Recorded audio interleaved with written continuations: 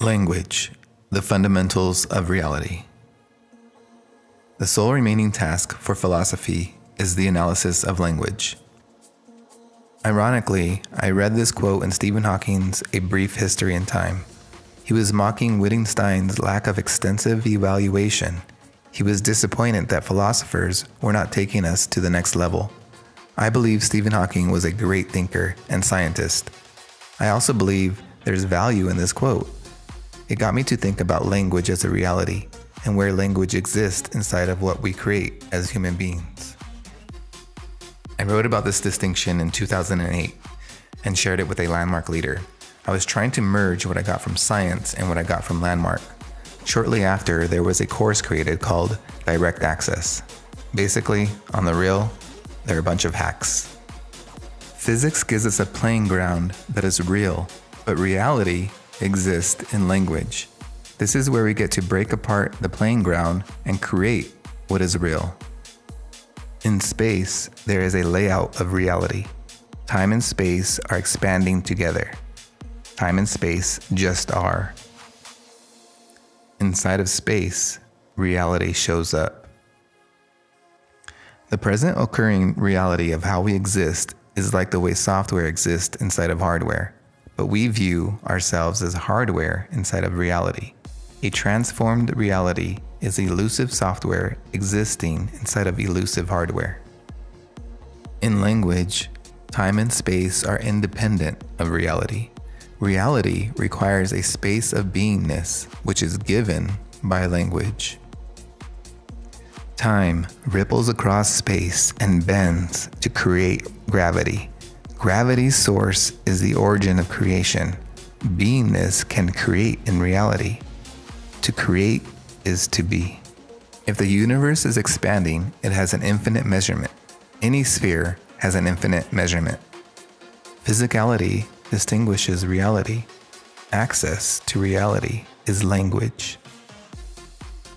Although it looks as though we are moving in reality, we are not moving. Reality is moving, and then it occurs to others. I am not here, and you are not there. I be here, and you be there. Without being, there would be no story to tell, and nothing would exist. Language fills reality to create and cause the future. For example, a parent saying, "Go to your room," creates and causes a child to be in their room. You are creating and causing your reality to be in the present. Saying, "I'm always tired, busy, there's too much to do, life sucks," will create that in your future. Your own power and capacity determine what you can cause and create in your future. A 5-year-old kid saying, "I'm going to be a movie star," is not a very powerful statement, although inspiring. We highly admire the person who can create this as a result. This kind of commitment with a small capacity will bounce back and knock a person on their ass. If language creates reality, then why didn't it just work? Why wouldn't a kid just become a movie star after saying it? It's because there's no capacity to speak into. The universe couldn't create a mass until it was big enough to. Beware of speaking bigger than your world created. If it then doesn't work out, all a person will want to do is destroy everything. This leads to expansion. Expansion is what makes possibility possible. Without expansion, we would just be stuck inside of a world without progression. Time would never be defined by eras or changing events. It would all just be the same.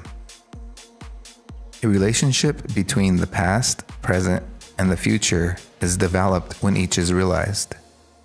Past. The past is bad. Bad things have happened in the past. Don't look back. The present. It's hard to be in the present. The future. Anything can happen in the future. The future will come. Your relationship to each distinguishes your ability to create and the way you relate to reality. One may never have a realization of their own future. They may be stuck in the past or trying to make something happen in the present that they can't. Is reality certain? Who are you that I am? Who you are is that I am, and you are certain about that. You are given by your certainty. All that is, in your reality, is what you are certain about. This limits your point of view and what's possible. There is a philosophical theory that says if the world was created 10 minutes ago, we would have the exact memories and thoughts to make us believe we had been living up to that point.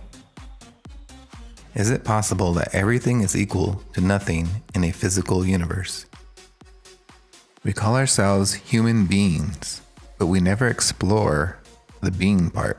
We just run with the humanity within ourselves.